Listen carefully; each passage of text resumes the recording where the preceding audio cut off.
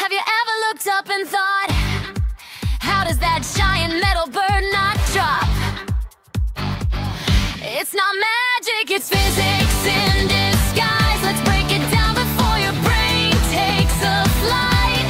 Takeoff is a trick of speed and wing. Engines roar, let that airflow sing. Flaps extend, they catch more air. Increasing lift, the combines fair. Wing design, thrust and weight combine to keep the metal bird in perfect line. Wings and engines work as one, pushing the plane until it's gone. Air lifts up, weight stays down, that's engineers keep it off the ground.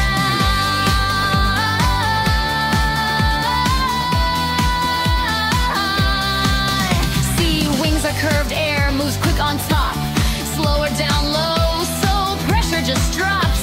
That difference in pressure is what we call lift, pushing the plane upward, nature's little gift. Wait, it's not just thrust and lift, there's drag and weight, the balancing shift.